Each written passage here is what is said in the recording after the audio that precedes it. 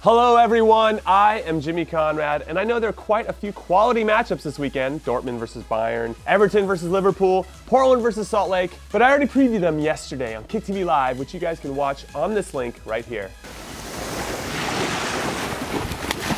So instead of covering the same ground, I want to do this. Roll the VT.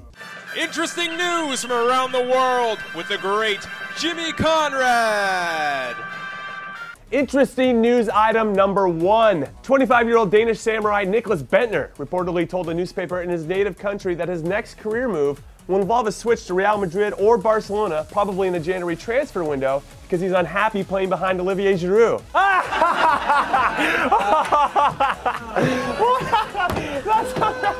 Interesting news item number 2. Former Chelsea striker Adrian Mutu has been told he will never play for the Romanian national team after he mocked up a photo of his manager with Mr. Bean's face and posted it on Facebook after he was left off of the squad for their World Cup qualifying playoff versus Greece. So listen carefully, everybody. Photoshops can be fun, but they can also get you in a lot of trouble. Like that time I photoshopped Billy's face on Britney Spears' body.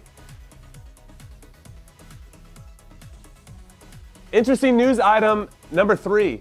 Accepted in May as the 54th and smallest member of UEFA after a 14-year legal battle, which is a bit complicated of an issue because they are ruled by England but attached geographically to Spain.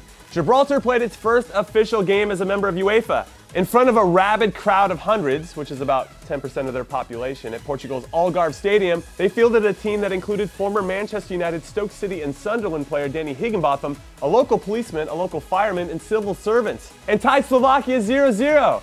So well done to the Gibraltarians, Gibraltar people. Also, I want one of their jerseys. Can we make that happen? Somebody get one of me? Interesting news item number 4. A French adult entertainment producer promised to make his site free for the night if France qualified for the World Cup, which they did, but unfortunately it crashed within the first minute of it opening. And sadly, I know how that feels. So what do you guys think? Does anyone think that Nicklas Bendtner will play for Madrid or Barca besides Nicklas Bendtner? What should Adrian Mutu do when he inevitably retires from the game? My vote is for him to go into the media because he would just say whatever and not give a shit.